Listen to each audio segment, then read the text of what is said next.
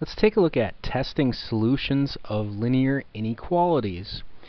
With linear inequalities, oftentimes we find ourselves testing solutions when we are asked to graph, because when we graph these on a coordinate plane, we're going to have to shade, and that in order to shade, we want to find where the solutions are for that particular inequality. So this is one of the places where we're going to use this particular skill. Now, in order to test these solutions, first of all, we want to remember that each ordered pair is in the form xy. So 3, 4 right there, that's an x value and a y value.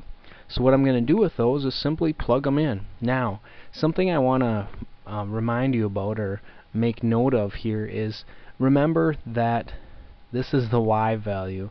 Oftentimes we almost fall into the trap of, oh, that's the first one, so I grab the 3 and plug it in there. Remember though, that's the y. So we grab our y value, which in this case is 4, and we have 4 is greater than our x, which in this case is 3, so we have 3 plus 2. Okay, and then we just simplify each side and see if it works. So 4 is greater than 3 plus 2 is 5. Is that true? No, it is not true. So this is not a solution for this particular inequality. Alright, let's take a look at this next one, see what happens here. So again, remember this is my x, this is my y, so we'll plug them in.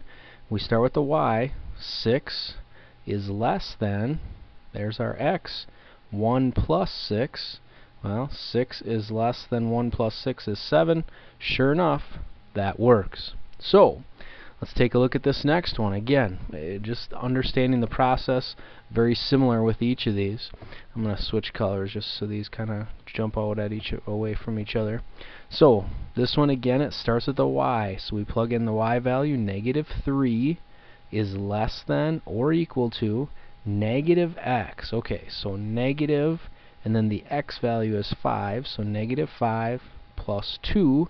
Simplify, we get -3 is less than or equal to -5 plus 2. Okay, that would be -3.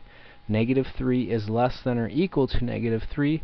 That's true because they're equal to each other. Now be careful, if it was just less than, then it wouldn't be true because -3 is not less than -3. So be really careful. Remember what that little line under there means. So this one, it works. Alright, let's try this last one right here. Again, going to plug in that -4 for the y. So -4 is greater than or equal to 2 times x. There's my x. -1 minus 1. Simplify. -4 is greater than or equal to -2 times -1 would be -2 minus 1.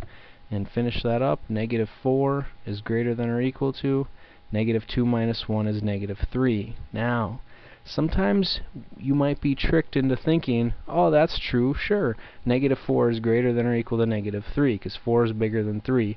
But wait, -4 is actually less than -3. Be careful with those negatives. Don't get tripped up by that. So this one is not true. That is not a solution to our linear inequality. So, testing these solutions of linear inequalities, we simply remember ordered pairs are in the form x, y. We plug in each of those values, simplify, and see whether or not we end up with a statement that is true. If that statement's true, then that ordered pair, holy cow, that ordered pair is a solution to our system. If it is not true, then it is not a solution to our system.